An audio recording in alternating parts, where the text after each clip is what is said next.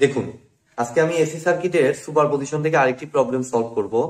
তো আজকে ভিডিওটি অ্যাকচুয়ালি সবার জন্যই খুবই গুরুত্বপূর্ণ একটি ভিডিও, কারণ আজকে ভিডিওতে মানে যে সার্কিটটি দেওয়া আছে এখানে বেশ গুরুত্বপূর্ণ একটি ট্রিক্স আছে।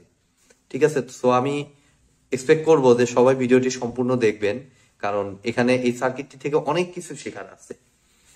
তো এটি Alexander 10.6 number example, find V naught. এই ভোল্টেজ সোর্সটা 10 cos 2t, এটা 2 হেনরি 2 sin 5t অ্যাম্পিয়ারের একটা current source. V naught 1 ohm 0.1 farad, 4 ohm 5 volt. 5 volt বলতে এটা ডিসি অ্যাকচুয়ালি, যেহেতু কোনো অ্যাঙ্গেল দেয়া নাই অতএব এটা ডিসি। তো আমি বরাবরের মতোই বলবো, যারা এসি সার্কিটে একদম নতুন তারা আমার প্লেলিস্ট থেকে এর আগের বেসিক ভিডিওগুলো অবশ্যই দেখে আসুন। আর যারা একদমই ডিসি সার্কিট সম্পর্কেও যাদের কোনো আইডিয়া নাই তাদের অবশ্যই আমি বলবো ডিসি সার্কিট সম্পূর্ণটা আগে কভার করে আসুন, কারণ সেখানে এই রিলেটেড প্রবলেমগুলো সেম টাইপের প্রবলেমগুলো আলোচনা করা আছে। ঠিক আছে, তো আজকের ইয়াতে এটা আলেকজান্ডার 10.6 নাম্বার এক্সাম্পল এবং চাইছি ফাইন্ড ভি নট। এবং রিমেম্বার, আমি কিন্তু কোনো প্রসেস উল্লেখ করিনি কোন প্রসেসে করতে হবে। তো আপনাদেরকে এভাবেও আসতে পারে অথবা প্রসেস উল্লেখ করেও আসতে পারে। এখন বিষয় হলো আমি কেন প্রসেস উল্লেখ করি নাই, অবশ্যই তার কারণ আছে। এখন আপনাকে যখন প্রসেস উল্লেখ করবে না তখন আপনি স্বভাবতই এই সুপার পজিশনে অবশ্যই যাবেন না, অবশ্যই যাবেন নোড নয়তো মেশ, যেটা আপনি ভালো পারেন সেই প্রসেসে যাওয়ার চেষ্টা করবেন। কিন্তু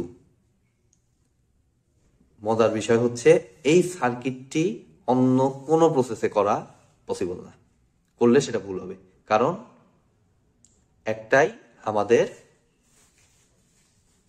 অর্থাৎ এখানে node mesh source transformation Thevenin কোনো কিছুই কার্যকর না। তার একটাই কারণ, সেটা হচ্ছে দেখুন ভালো করে শুনুন, ইন্ডাক্টর ক্যাপাসিটর। রেজিস্টর তো ফ্রিকোয়েন্সির উপর ডিপেন্ড করে না, বাট ইন্ডাক্টর ক্যাপাসিটর এগুলো ফ্রিকোয়েন্সির উপর ডিপেন্ড করে। ঠিক আছে, এখন দেখুন আমাদের দুই সোর্স আছে, এই দুই সোর্স, এই দুইটার ফ্রিকোয়েন্সি কিন্তু এক না। এটাকে এ কস ওমেগা টির সাথে কম্পেয়ার করলে এটা হচ্ছে ওমেগা 2 আর এটার ওমেগা 5 হয়, অর্থাৎ ওমেগা আলাদা। তো ওমেগা যদি আলাদা হয়, আপনি এখানে যদি হিসাব করেন তাহলে ওমেগার উপরে এটা ডিপেন্ড করে, যে ওমেগা এল হিসাব করলে যদি 2 ধরেন তাহলে এক ভ্যালু আসে, 5 ধরলে আরেক ভ্যালু আসে। তো আপনি ধরবেন কোনটা, তাহলে আপনি নিজেই কনফিউজ হয়ে যাবেন। আমি তাহলে ওমেগা এটাকে ইম্পিডেন্স ফর্মে নিতে আপনি কোনটা করবেন, 2 নিবেন না 5 নিবেন, আপনি নিজেই কনফিউজ হয়ে যাবেন। ঠিক আছে, সেই কারণে এটা অ্যাকচুয়ালি অন্য কোনো প্রসেসে করা যাবে না, নোড মেশ কোনো প্রসেসেই করা যাবে না। আমাদের একমাত্র একটাই প্রসেস এটা সলভ করা, সেটা হলো সুপারপজিশন থিওরেম। এই জন্যই আমি প্রসেস উল্লেখ করিনি, যাতে আপনারা একটু হলেও কনফিউজড হন। ঠিক আছে, অর্থাৎ আমাদের এক এক করে প্রতি সোর্স, যখন এটা অ্যাক্টিভ রাখবো তখন এগুলো ডিঅ্যাক্টিভ, দ্যাট মিনস এটার ফ্রিকোয়েন্সিটা তখন এর উপর ডিপেন্ড বসাই ইম্পিডেন্স হিসাব করবো। যখন এটা অ্যাক্টিভ, এটার ইম্পিডেন্স আমরা এখানে বসাবো হেনরি বা ক্যাপাসিটর যেটাই বলেন। তো এটাই হচ্ছে মেইন এখানকার থিমটা। তো চলুন এবার শুরু করা যাক। আমি প্রথমে ভোল্টেজ সোর্সটাকে অ্যাক্টিভ রাখতেছি। ধরুন আমি 10 cos 2t অ্যাক্টিভ রাখতেছি, তাহলে আমি এই সাইডে এটাকে, আচ্ছা 10 cos 2t মানে এটাকে ফেজর ফর্মে নিলে আমার আসে 10 অ্যাঙ্গেল 0 ডিগ্রি। আপনারা সবাই জানেন, যেহেতু এর সাথে ফেজ নাই, হলো 2t প্লাস 30 ডিগ্রি হলে আমরা 10 অ্যাঙ্গেল 30 ডিগ্রি লিখতে পারতাম, বাট কোনো ফেজ নাই, অর্থাৎ 10 অ্যাঙ্গেল 0 ডিগ্রি।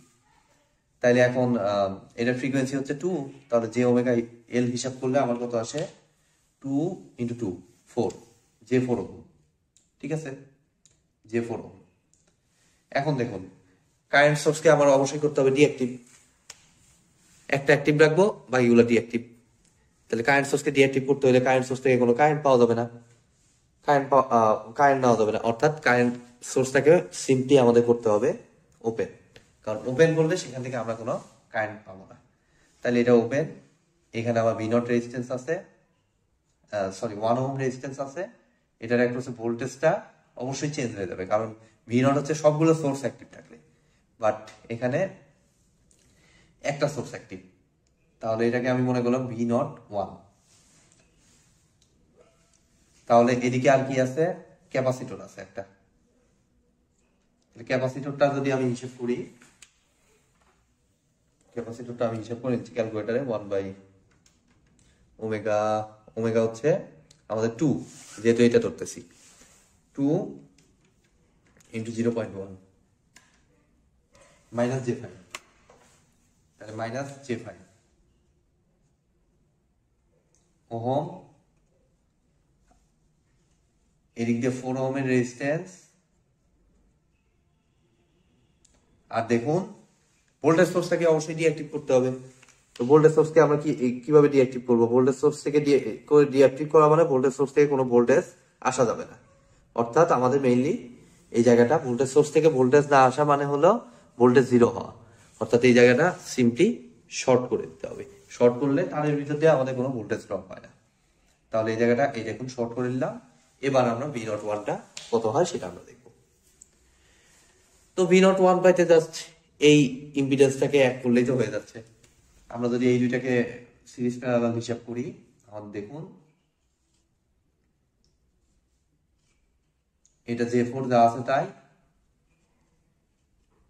এটা 10 অ্যাঙ্গেল 0 ডিগ্রি, 10 অ্যাঙ্গেল 0 ডিগ্রি আর 10 একই কথাই, সো 10ই লিখলাম। এখানে 1 ওহম, এটা আমাদের প্লাস মাইনাস V01, আর এই দুইটা দেখুন প্যারালালে আছে। 4 ওহমের প্রথম প্রান্ত মাইনাস J5 ওহমের প্রথম প্রান্ত এক সাধারণ বিন্দুতে কানেক্টেড, আর দ্বিতীয় প্রান্ত একই সাধারণ বিন্দুতে কানেক্টেড। অর্থাৎ প্যারালালের ফর্মুলায় যদি আমরা ফেলি তাহলে আমাদের ইম্পিডেন্সটা কত আসে, 4 inverse plus minus 5i inverse 1 inverse 1, 100/41 minus 80/41 J, 100/41 minus J 80/41 এত ওহম। এখন জাস্ট V01 সিম্পলি আমরা যদি ভোল্টেজ ডিভাইড রুল ইউজ করি তাই আমার ইজিলি পাওয়া যাচ্ছে। ঠিক আছে, সো আমি ভোল্টেজ ডিভাইড রুলটা ইউজ করি। এর অ্যাক্রসে ভোল্টেজ মানে হচ্ছে এর উপরকার, এর সাথেকার রেজিস্ট্যান্স, অর্থাৎ 1 উপরে আর নিচে হবে সবগুলো ইম্পিডেন্সের যোগফল, অর্থাৎ 1 যোগ আর কি আছে J4 আছে, আর কি আছে 100/41 minus J 80/41 into total supply voltage. Supply voltage কত এখানে আমরা দেখতে পাচ্ছি 10। দ্যাট মিনস আমাদের এটা যদি আমরা এখন হিসাব করি তাহলে আমাদের হয়ে যাবে। তাহলে এর সাথে আমার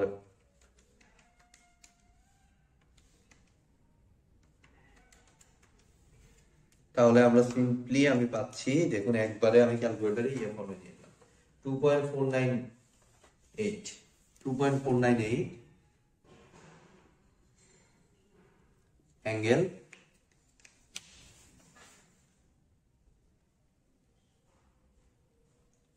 মাইনাস 30.784 মাইনাস 30.784 ডিগ্রি এত ভোল্ট। তাহলে এটা আমি সাইড করে রাখি যেহেতু আমাদের আরো হিসাব করতে হবে। 2.498 অ্যাঙ্গেল মাইনাস 30.784 ডিগ্রি এত ভোল্ট একটা গেল। এবার সিম্পলি আমি এগুলো দেখুন মুছে ফেলতেছি, আমার এগুলো আর লাগতেছে না। এবার দ্বিতীয় কেসে আমরা আরেকটা যে বড় আছে, অর্থাৎ এই কারেন্ট সোর্সটাকে অ্যাক্টিভ রাখবো। কত এটা 2 sin 5t। তো সাইনই রাখতেছি, সাইনকে আর চেঞ্জ করে কস রাখতেছি না, ফাইনাল রেজাল্টটা আমরা সাইনে লিখে দেবো তাহলেই হবে। তো এইখানে 2 হেনরি, আচ্ছা 2 হেনরির আগে এটা 2, দেখুন এটার সাথেও কোনো ফেজ নাই, দ্যাট মিন্স 2 অ্যাঙ্গেল 0 ডিগ্রি, সাইনই রাখতেছি। এদিকে আমার প্লাস মাইনাস V0 2 ধরলাম, তাহলে এটা 1 ওহম, এখানে 2 হেনরিকে কনভার্ট করে নেই, আমাদের ফ্রিকোয়েন্সি ধরতে হবে এবার 5 ইন্টু 2 10, J10 ওহম। আর ভোল্টেজ সোর্সটাকে অবশ্যই শর্ট করতে হবে ডিঅ্যাক্টিভ করতে হলে, একটু আগেই দেখাইলাম। কারেন্ট সোর্সকে ওপেন করতে হবে আর ভোল্টেজ সোর্সকে শর্ট করতে হবে। ক্যাপাসিটরটা কত আসে দেখি, 1 ডিভাইডেড বাই ইন্টু 0.1 ইন্টু 5 ধরতেছি ফ্রিকোয়েন্সি, মাইনাস J2 ওহম, এদিকে একটা 4 ওহমের রেজিস্টর আছে, আর ভোল্টেজ সোর্সটা তো সিম্পলি শর্ট। এই তো ইকুইভ্যালেন্ট সার্কিটটা এঁকিয়ে ফেললাম দ্বিতীয় কেসের জন্য। এখন দেখুন আমাদের এখানে কারেন্ট পাইলেই হয়ে যাচ্ছে, কারেন্টের সাথে এই 1টা গুণ করলেই আমাদের ভি আউটপুট 2টা পেয়ে যাবো নাকি। তো এখানে কারেন্ট পাইতে সিম্পলি আমরা এই দুটোকে এক করে ফেলবো, 4 আর মাইনাস J2, এই দুটোকে এক করলে আমরা পাই দেখুন 4 ইনভার্স প্লাস ওই দুটো প্যারালালে আছে যেহেতু, plus minus 2i inverse 0.8 minus J 1.6। তাহলে এগুলো মুছে দিলাম, এক করে ফেলে আমি পাইতেছি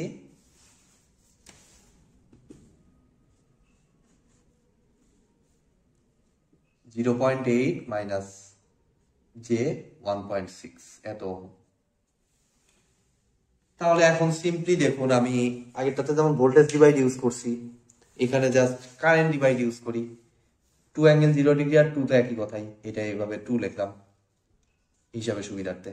তাহলে এই কারেন্টটা আমরা বের করি I, তাহলে I ইকুয়াল টু সিম্পলি আমি যদি কারেন্ট ডিভাইড রুল ইউজ করি, অর্থাৎ এই ব্রাঞ্চের কারেন্ট পাইতে তার অপোজিট সাইডের ইম্পিডেন্স, ঠিক আছে, ভোল্টেজ ডিভাইডে ওই ইম্পিডেন্সটাই হয় আর কারেন্ট ডিভাইডে অপোজিট সাইডের ইম্পিডেন্স, অর্থাৎ অপোজিট সাইডের ইম্পিডেন্স Z10 ডিভাইডেড বাই কত, নিচে হচ্ছে টোটাল ইম্পিডেন্সটা, এই সাইডের প্লাস ওই সাইডের টোটাল যতগুলো ইম্পিডেন্স আছে, 1 plus 0.8 minus J 1.6।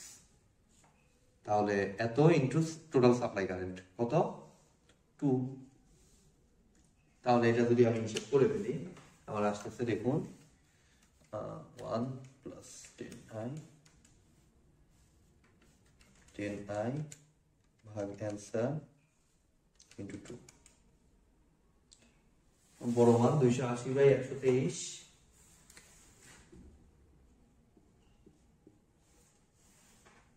Plus J 20/41। যদি ক্যালকুলেশন ভুল হয় অবশ্যই আপনারা জানাবেন আমাকে কমেন্ট সেকশনে, কারণ অনেকগুলো হিসাব করতে হয়, স্বাভাবিকভাবে ভুল হয়ে যায়। তো এখন ভি আউটপুট 2, তাহলে এই যে এইদিকে যাইতে আমার প্লাস পাইতেছে, আমার plus V output 2 is equal to I into 1, অর্থাৎ এই যে এইটাই হবে সেম টু সেম। তো এটাকে যদি আমি ফেজর ফর্মে নিয়ে নেই আমাদের কত আসে 2.328 অ্যাঙ্গেল 12.009 ডিগ্রি, এত ভোল্ট। তাহলে এখানে আমি লিখবো ভি আউটপুট 2 আমি পাইলাম 2.328 অ্যাঙ্গেল 12.095 ডিগ্রি, ঠিক আছে। ফাইনালি আর একটা থাকলো, সেটা হলো লাস্টের ডিসি ভোল্টেজ সোর্সটাকে অ্যাক্টিভ রাখা। তো আমি এটার আর প্রয়োজন করতেছে না, মুছে দিচ্ছি।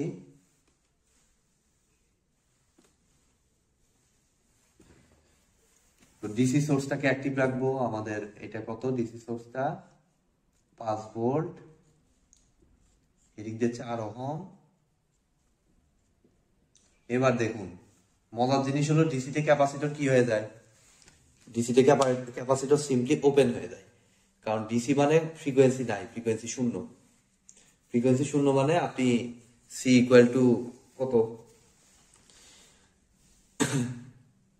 ওখানে ইম্পিডেন্স যদি হিসাব করেন এক্সি ইকুয়াল টু, ইম্পিডেন্স যদি হিসাব করেন কত আসে, এটা আগেও আমি আলোচনা করেছি আরএলসি সার্কিটের মধ্যে।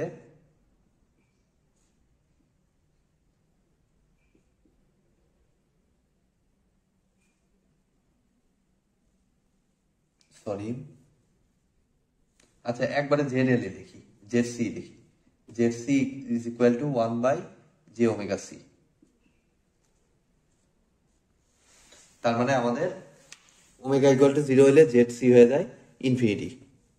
ঠিক আছে, ইনফিনিটি মানে হচ্ছে অসীম ইম্পিডেন্স। অসীম ইম্পিডেন্স মানে সেখান থেকে কোনো কারেন্ট ঢুকবে না, আর কারেন্ট না ঢোকা মানে সেই জায়গাটা হলো ওপেন। একটু আগে যে জন্য বললাম এটা ওপেন সার্কিট, ক্যাপাসিটরটা ওপেন সার্কিট আর ইন্ডাক্টরটা হবে শর্ট সার্কিট। তো আমি আগে রেজিস্টর দিয়ে দিচ্ছি, এখানে কত 1 ওহম রেজিস্টর, এই ক্যাপাসিটরটা ওপেন হয়ে গেছে। আর ইন্ডাক্টর একইভাবে দেখুন, Z L equal to J omega এল, তাহলে ওমেগা 0 ডিসিতে। তো ওমেগা 0 মানে আমার জেড এল 0, জেড এল 0 মানে 0 ইম্পিডেন্স মানে শর্ট সার্কিট।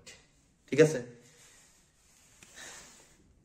তাহলে এই জায়গাটুকু ইন্ডাক্টরের জায়গাটুকু শর্ট, আর ভোল্টেজ সোর্সটা অটো শর্ট, কারণ ওখান থেকে আমি কিছু পাবো না।